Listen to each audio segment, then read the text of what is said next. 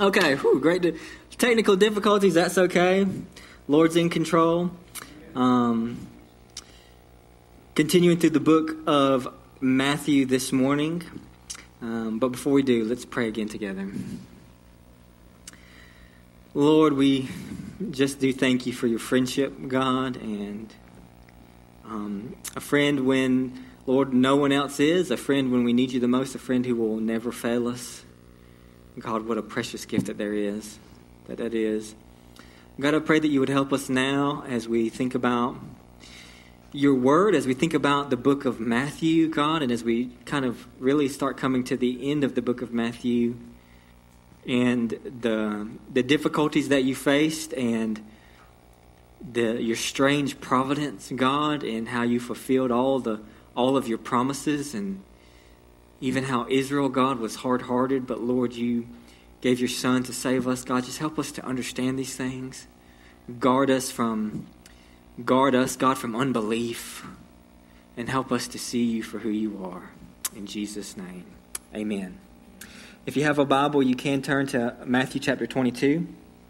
And the title of this sermon is called Questioning Christ Part 2. We talked about Questioning Christ Part 1 yesterday. But in these passages here, they're putting Jesus to the test, right? They're asking him questions, but they're obviously not sincere, right? They're trying to pin him into a corner. They're trying to trap him in his words, okay? But Jesus is too wise for that, right? He perfectly embodies what it means to be as shrewd as a serpent, but innocent as a dove. And so they're pressing him with these questions. Maybe you've questioned God before. Maybe you've had some questions to him before. Maybe they were sincere questions.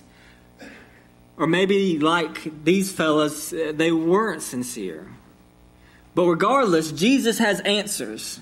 And if we'll listen carefully, we'll be able to see who he really is. And that's the key, right? Because the religious leaders of Jesus' day, they were so blinded by their own jealousy, by their own greed, by their own status as the spiritual leadership in Israel, that the thought that somebody like Jesus, who wasn't part of their tribe, who didn't follow their rules, how could he come and claim to be the Messiah? Okay, so this is what Jesus is entering into today as we talk about Questioning Christ Part 2. And what we're going to see, and what Jesus is going to explain, is we're going to talk about the greatest commandment and the greatest Lord. The greatest commandment and the greatest Lord. From Matthew chapter 22. And so if you're able and willing, I invite you to stand in honor of the reading of God's Word. Matthew chapter 22, beginning in verse 34. It says, verse 34, when the Pharisees heard that he had silenced the Sadducees, they gathered together. And one of them, a lawyer, asked him a question to test him. When they gathered together, and one of them, a lawyer, asked him a question to test him. Teacher, which is the great commandment in the law? And he said to him, you shall love the Lord your God with all your heart, and with all your soul, and with all your mind. This is the great and first commandment, and the second is like it. You shall love your neighbor as yourself.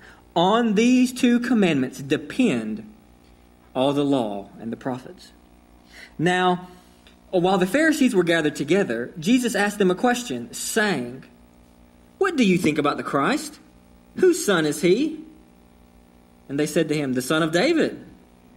And he said to them, how is it then that David in the Spirit calls him Lord, saying, the Lord said to my Lord, sit at my right hand until I put your enemies under your feet. If then David calls him Lord, how is he his son? And no one was able to answer him a word. Nor from that day did anyone dare to ask him any more questions. The word of God. You may be seated. So we're going to talk about the greatest commandment and the greatest Lord. The greatest commandment and the greatest Lord.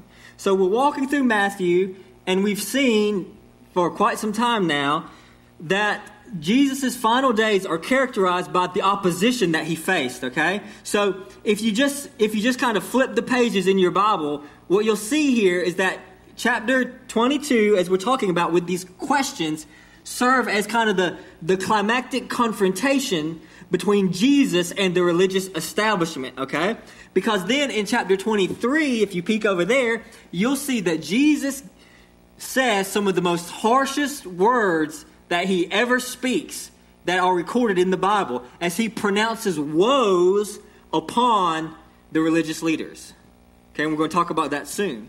And then in that chapter 23, concludes with Jesus weeping over Jerusalem because of the hardness of heart of the people and the judgment that's going to come upon them. Climaxing in AD 70, where Jerusalem would be razed to the ground by the Roman army. And this is picked up in chapter 24, where Jesus, weeping about Jerusalem, says to his disciples, they were marveling at the unbelievable building, the temple complex that Herod had built. Okay, just what would have been one of the wonders of the world. Okay, just beautiful, huge Temple Mount structure and just kind of area there. And Jesus said, "Do you see that right there? Not one stone will be left upon another." And that leads them, something in their mind that cataclysmic could only mark the end of the world. What in their minds, what could possibly do something like that, and what could bring such severe punishment upon God's own people? And that leads him into chapter 24, where he talks about the destruction of Jerusalem and also about the very end of the world and the final judgment. Okay, so last week we talked about the unbelief of the Jewish leaders. They're questioning him. Okay, and so they asked him these challenging questions about the taxes, about marriage, okay? And today he's challenged with the question about the great commandment. Now, apparently this was quite a debated topic in Jesus' day, and he's answered it before in other places, okay? But Jesus' answer is that the greatest commandment in the law is that you should love the Lord your God with all your heart, with all your soul, and with all your mind. This is the first and great commandment. Now, as Christians, especially if you've been raised in the church, if you've read your Bible through a couple times, this is obvious. This seems very obvious to you. Love the Lord your God with all your heart, soul, mind, and strength. But you have to remember that it's a really important question, especially for Jewish people, right? Because they kept the Old Testament law. There are over 600 commands in the law. And because God gave the law, they're inclined, as we all would be, to say, well, all the commands are important, right? So it's not just kind of an off-the-wall question, an obvious question. Because there are so many commandments in the Old Testament law, it's quite natural to ask, well, are some more important than others? And Jesus actually answers yes. In different places, he talks about how there's the weightier commandments of the law. Because one of the problems of the Pharisees with their hypocrisy, right, is that they would keep the tiny details of the law, and miss the most important parts of the law. And so Jesus is saying there are weightier parts of the law, and so if you keep the details without keeping the more important parts, then you're wasting your time. And so with all these laws, it's natural for people to want a way to simplify things. Which is the most important commandment? Okay? And Jesus says the great and first commandment is that you should love the Lord your God with all your heart, with all your soul, and with all your mind. This is the great and first commandment. In other words, Jesus is saying that this command sums up everything. If you do this, you will fulfill the rest of the law.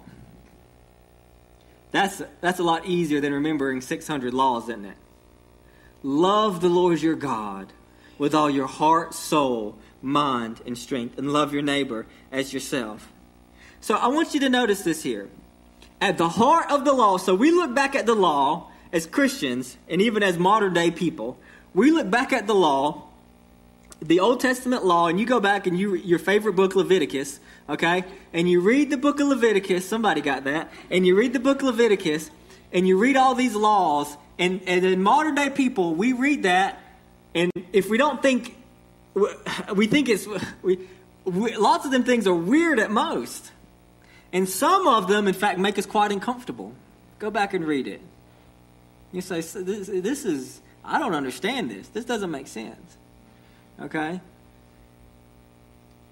But what Jesus is saying, that behind all the laws of the Old Testament is this: love.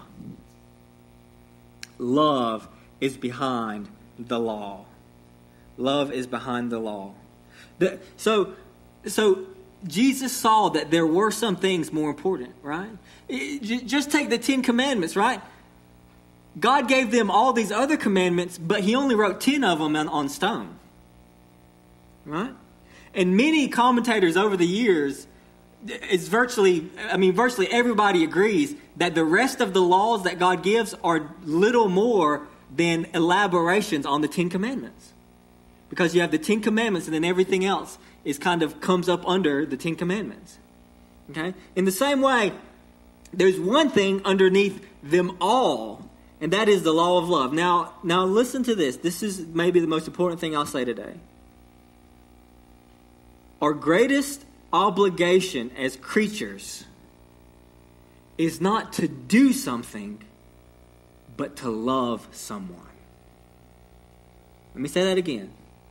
Our greatest obligation as creatures is not to do something, but to love someone. That's the first and great commandment. Why is that so important?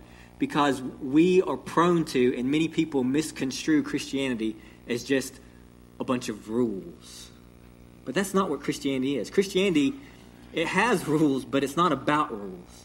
It's about love. What Jesus said is the greatest thing that we are to do is not even really a rule to keep. It's to love God. And when you love God, everything else is going to fall into place. This must reframe our understanding of the law. And this was not just true now that we have Jesus. It was true in the Old Testament, right? When God came to Abraham, what had Abraham done for God? Nothing. In fact, in the book of Joshua, it says that Abraham was an idolater like everybody else.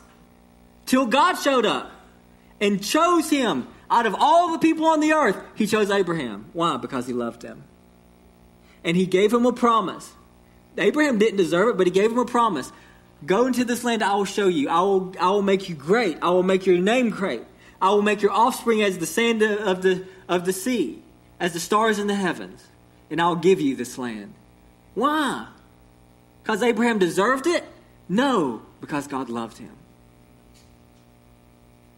And then, in fulfillment of that promise, what happened? Well, he delivered the family of Abraham through Joseph, right, who went down into Egypt. And then eventually they ended up in slavery. But through that, God actually fulfills his promise because they greatly multiplied in Egypt as God promised that they would. And then, at the appointed time, God delivered them from slavery out of Egypt through the Passover, going through the Red Sea. He delivered them salvation of the people of God, of Abraham. He saved them. The Passover and the Exodus become the great picture in the Bible of salvation. He saves them,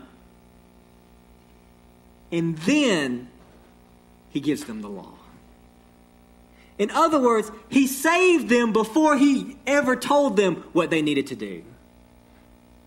And it's the same way with us. We don't clean up ourselves in order for God to love us. When we realize that God loves us, he saves us, and then he cleans us up. And then he says, now that you belong to me, here's what a person who belongs to me lives like. He saved them before he gave them the law. He made a covenant. The law is called the covenant, the old covenant, the covenant at Mount Sinai. And you have to remember that a covenant is not first and foremost about rules. A covenant is first and foremost about relationship, which is what Christianity is about. Okay? Because, again, I always talk about marriage because it's really about the only thing that we have today that is close enough. Okay? But in marriage, did you know that marriage has rules? Amen. Marriage has rules. There are certain things you should and shouldn't do when you're married. Right? What is that? That's rules. Now, I need to love my wife. I need to provide for my family.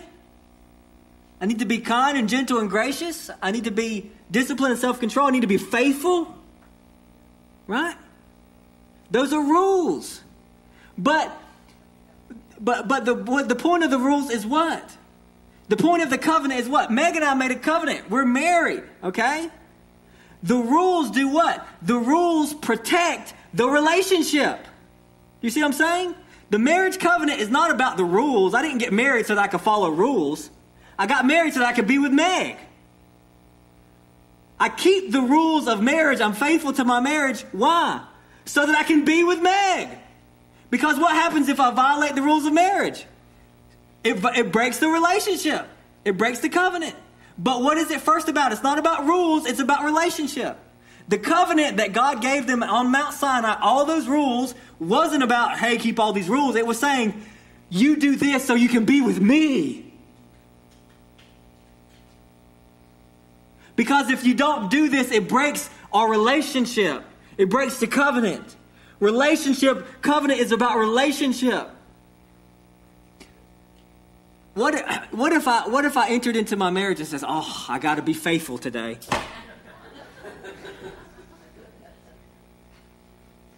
You ain't got a good marriage. But guess what? If you love your spouse, you say, of course I'm going to be faithful.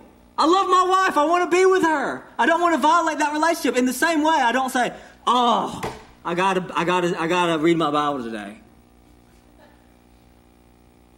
No, I want to be with God. So what does these rules matter if it means I get to be with God? It's a small price to pay to be in relationship with God.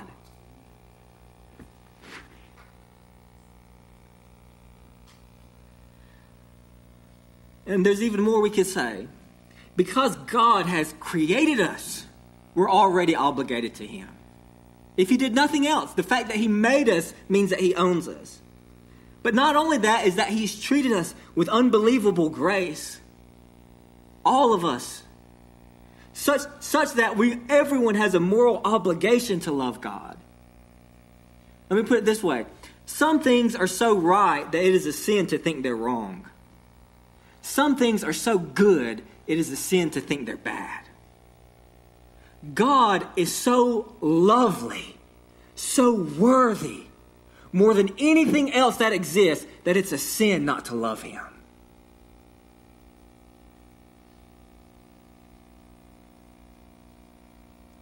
And when Jesus says, love Him with all your heart, soul, mind, and strength, that's just a way to say that we love Him with everything, all of you for all of God. Now think about how much you have and who you are, and think about how much God has and who God is. And God makes you this offer. All you have to give me is all of you, but then you get all of me. It's a no-brainer. It's a no-brainer. Heart, soul, mind, and strength. That's all of us for all of God. Now notice, sometimes we say we have to love God more than anything else, and that's true. But we have to be careful not to, sometimes our sinful minds try to play word games. When it says love God more than anything else, we're not saying you only have to give God 51% of your love. Or only even 99% of your love. There is not the tiniest fraction of our lives that doesn't owe its total love and allegiance to God. Again, on a wedding day, what if we got married and say, I promise to love you with 51% more than any other woman? It's not going to fly. Or even 85%. In the same way, God is worthy of all of our love. It's what he's due. So we can say, God, help me love you with all that I am. And then Jesus also says the second commandment. And so the second flows from the first, right? If we love God with all our heart, everything else flows down from that, right? Of course, if God made everybody, then to love God is to love other people because they belong to him. So the first takes care of the second. But the second is important because it helps us put legs on what it means to love. Love your neighbor as yourself. Now, it's always very interesting. I've thought it always very interesting. But it's also genius because God actually appeals to our natural sense of self-preservation and selfishness, if you will, to teach us how to love other people. How much do you love yourself? Probably a lot. My guess is you do more for you than, I mean, we do a lot. We do things to preserve ourselves. We love ourselves. And Jesus is saying, Jesus doesn't, I mean, he calls out selfishness. He's not talking about selfishness, but his point is, as much as you love yourself, that's how much you should love other people. And so it makes it super easy then what it means to love. If you want somebody to not do something to you, don't do it to them. If you would want somebody to do something for you, do it for them. And so then, when we look at God's commands, okay, they're undergirded by love. So all these rules that were in the Old Testament that the Jews had to keep, and all the commands in the New Testament that Jesus tells us to keep, okay, and even some of the controversial ones, right, about sexuality, gender identity, things that are very controversial today, things that for some people today, they don't make sense. The Bible seems old-fashioned, outdated, and backwards to them. But even those, the Bible says undergirding all these things is love. So in other words, if we want to love people like God has commanded us to love, and he says love your neighbor as yourself, then the God's commands do what? They tell us what love looks like. If you want to love your neighbor, this is how you're to love them. So notice here, it's not. So when it says love your neighbor as yourself, it means love that is informed by the wisdom and the truth of God. Right? It doesn't just mean, and why do I say that? Because it can be misconstrued. Right? It can be misconstrued, right? I could say, oh, love your neighbor as yourself. Well, if I were me, I would want, anybody could say, well, I just want this, I just want that, when what they want might be a sin. So then a loving act on my part would not be to give them what they wanted, right? Because then that would be sin. In other words, love is informed by God's truth and by God's word. It's not just a blanket, give people whatever they want. Love your neighbor as yourself is love that is informed by the word and the truth of God. And God's command teaches us how to love.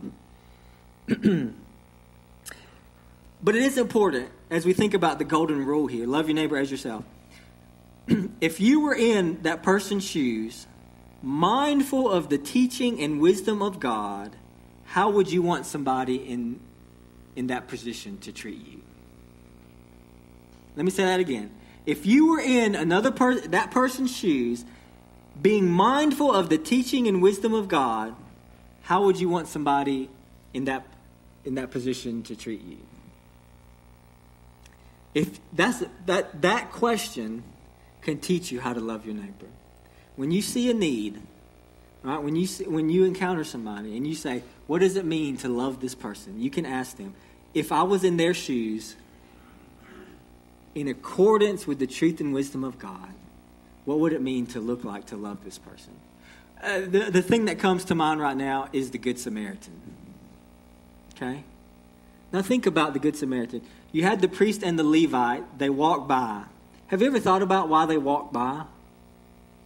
Maybe we say things like they're too busy. Maybe we could just say things like they were just hard-hearted and didn't want to deal with it. But I think a part of it that sometimes we miss is this. For all they knew, he was dead. And did you know that biblically speaking, Jews were not supposed to touch dead bodies because it was considered unclean? So do you know why they probably didn't help the man? Because they cared more about their ritual purity than they did about helping somebody. In other words, just like the Pharisees, they were keeping the tiniest details while they were missing the whole point. This calls us to ask a different question. This calls us to ask a different question. If I were them,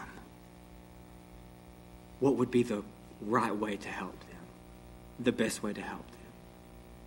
Put yourselves in their shoes. And then you love your neighbor as yourself, which is exactly what the Good Samaritan did. So we see, number one here, the greatest commandment. And number two, we see the greatest Lord. So this is the final question. The final question that they put Jesus to. And Jesus, as he does, he asks, so Jesus' final question. So after them questioning him, he questions them. And so he's like, okay, you've asked me, now it's my turn. So they question him. So he questions them. And he's given all these brilliant answers. And he asks them a question. They have nothing to say. He said, what do you think about the Christ? Because that's the question, right? That's the thing that they're denying about Jesus. That's why they're putting him to the test. That's why they're trying to trap him in his words. Because they understand that basically what he is claiming is he's claiming to be the Christ, right? He enters in Jerusalem on a donkey, right? That was a kingly sign of coming into their city, okay? He's claiming to be the Christ. They deny his messiahship, okay? And so for this final question, he asked them, what do you think about the Christ? Whose son is he? They said to him, the son of David. And he said to them, how is it then that David in the Spirit calls him Lord, saying, the Lord said to my Lord, sit at my right hand until I put your enemies under your feet. If David then calls him Lord, how is he his son? And no one was able to answer him a word, nor from that day did anyone dare to ask him any more questions. And so Jesus puts this question to them, okay? Now, when he asks them about the Christ, whose son is he? You just have to remember, okay, when we say Jesus Christ, Christ is not Jesus' last name, right? Just make sure you remember that, right? It's not Jesus' last name. It's a title. Christ means Messiah. Christ means anointed one, okay?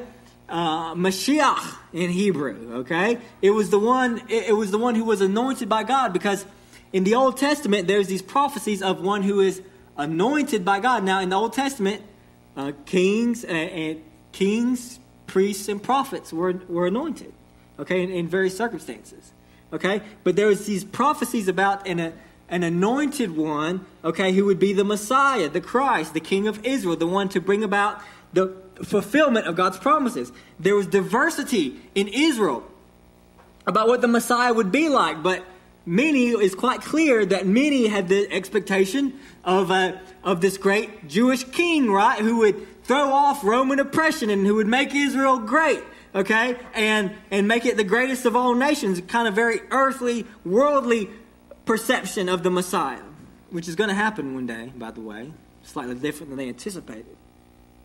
But the prophets in David's, long after David's day, so we have David, and most of them understood that the Messiah would be an heir of David, okay? And there's reason for this is because the prophets, even long after David was gone, prophesied about it. Let me read you a couple of them. Isaiah chapter 11. It says, there shall come forth a shoot from the stump of Jesse, and a branch from his roots shall bear fruit. Now, who's Jesse? Who's Jesse? David's dad was named Jesse. When it says a shoot will come from the stump, right?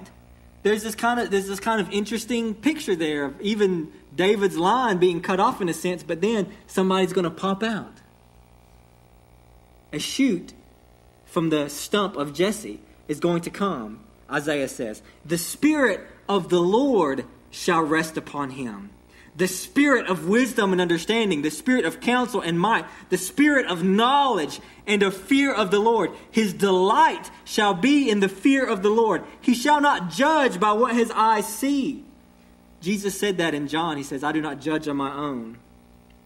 He shall not judge by what his eyes see, or dispute, or decide disputes by what his ears hear. But with righteousness he shall judge the poor, and decide with equity for the meek of the earth. He shall strike the earth with the rod of his mouth, and with the breath of his lips he shall kill the wicked. So we have this image of this person, this heir of David, who is going to be anointed with the Holy Spirit. Okay? Who's going to be full of the Spirit. Now remember, in the Old Testament, there wasn't a lot of this. The Spirit's activity that we read about is usually kind of rare and spontaneous. But it's prophesying of a day of a person who's going to come, who's going to be continually filled with the Spirit. And he's going to be righteous in all that he does. And he's going to be the judge of the earth. Jeremiah prophesies similarly in Jeremiah 23. He says, behold, the days are coming, declares the Lord, when I will raise up for David a righteous branch. There's that imagery again. And he shall reign as king and deal wisely, and shall execute justice and righteousness in the land. In his day Judah will be saved, and Israel will dwell securely. And this is the name by which he will be called. The Lord is our righteousness. And so there's no surprise that the Jews understood that the Messiah would be an heir and descendant of David. And that's what Jesus asked them, right? The Christ, what do you think? Whose son will he be? Well, he's the son of David.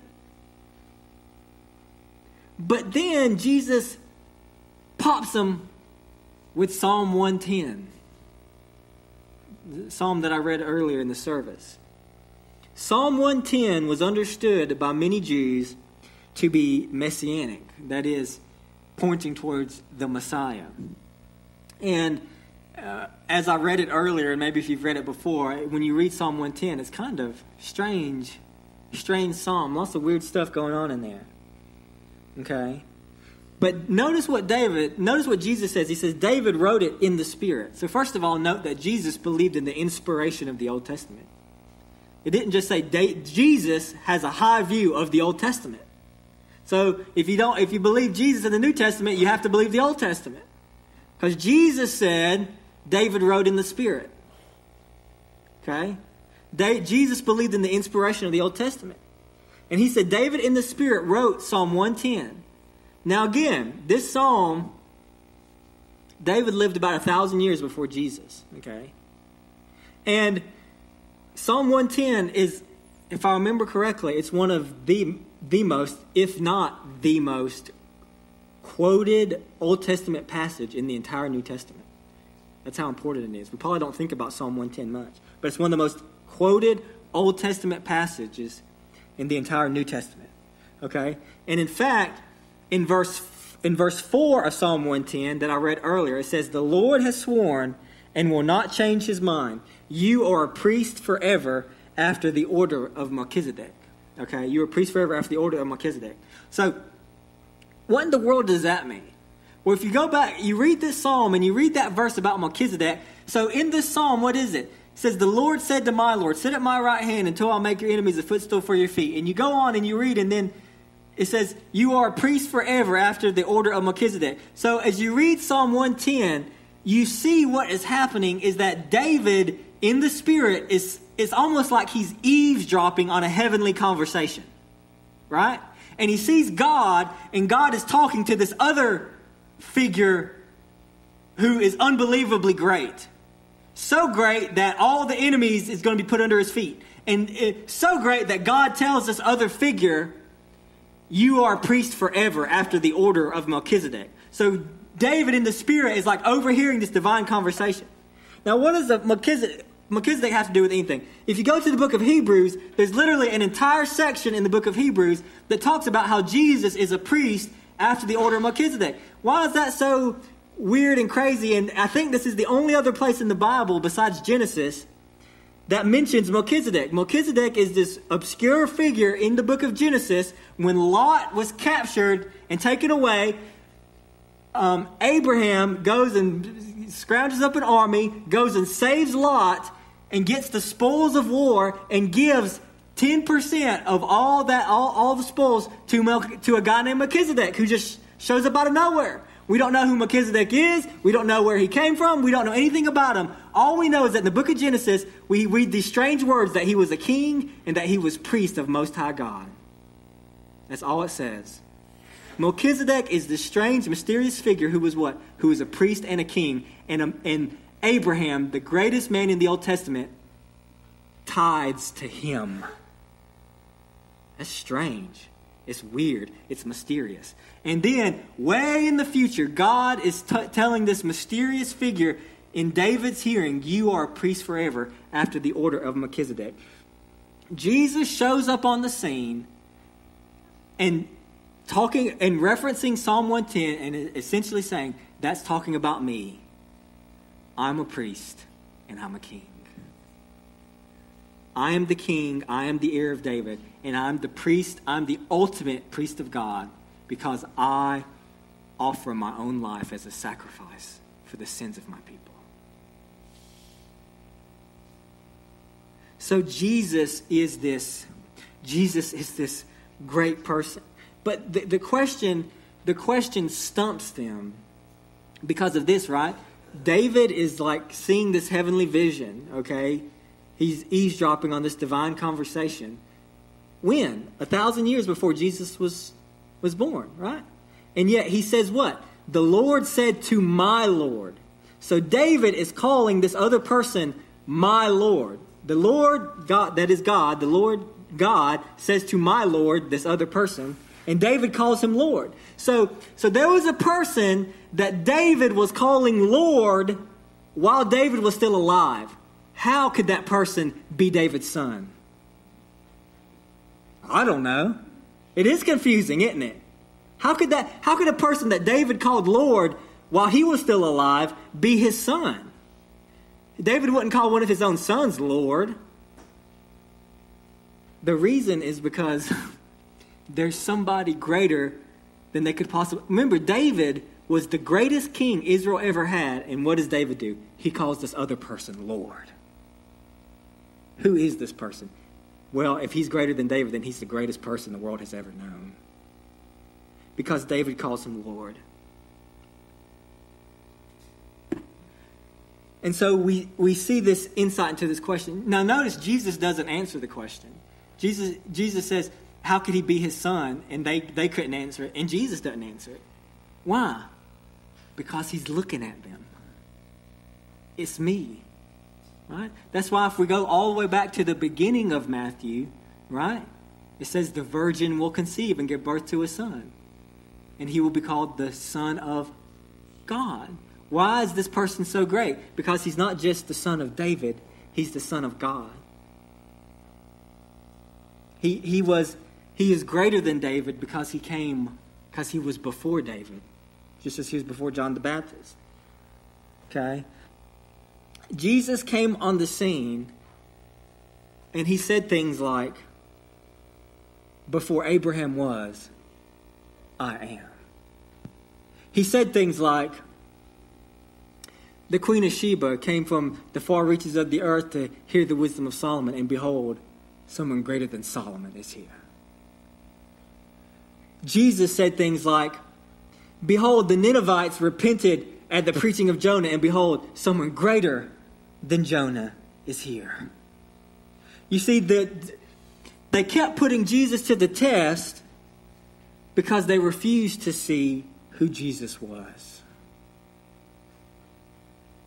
And so the question that this passage is putting to us, and the question that I put to all of us this morning is this: do you really see who Jesus is?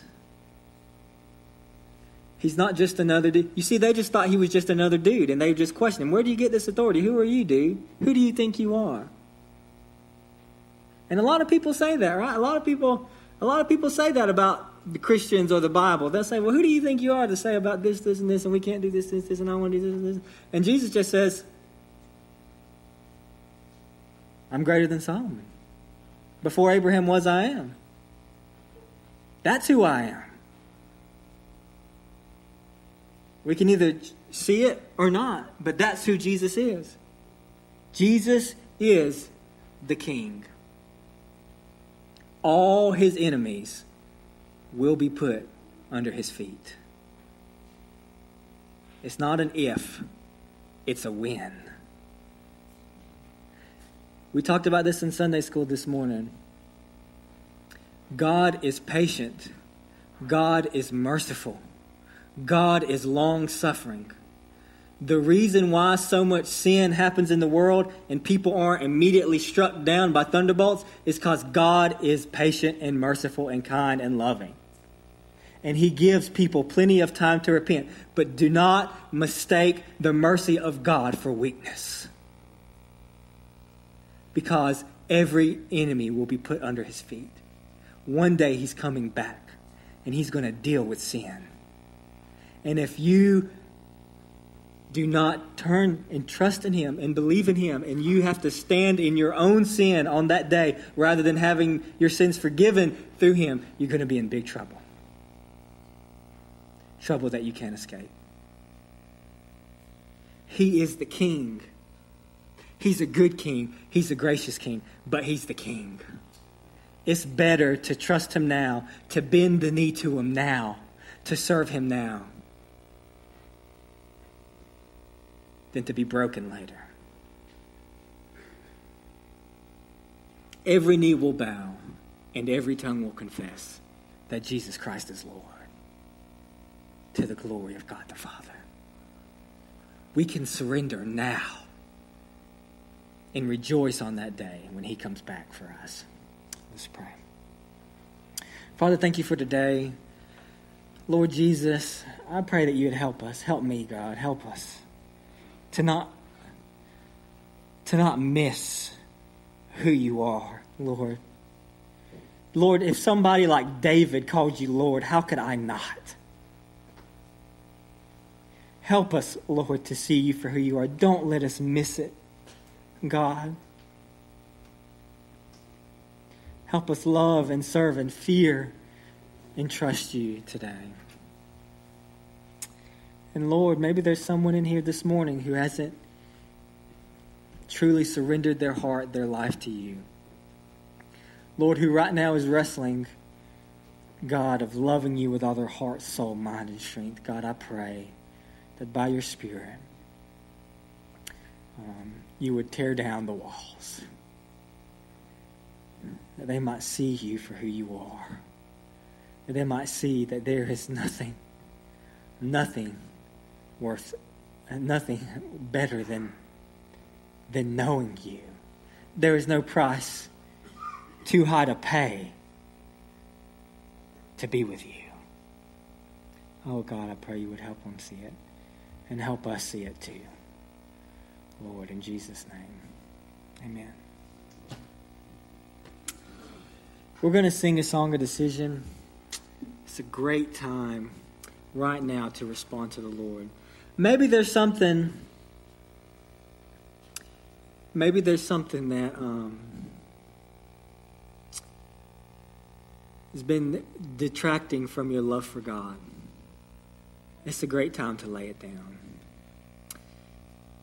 Maybe you need to know Jesus Christ. I'd love to talk with you about it. Whatever the Lord has spoken to you, please respond. Let's all stand as we sing.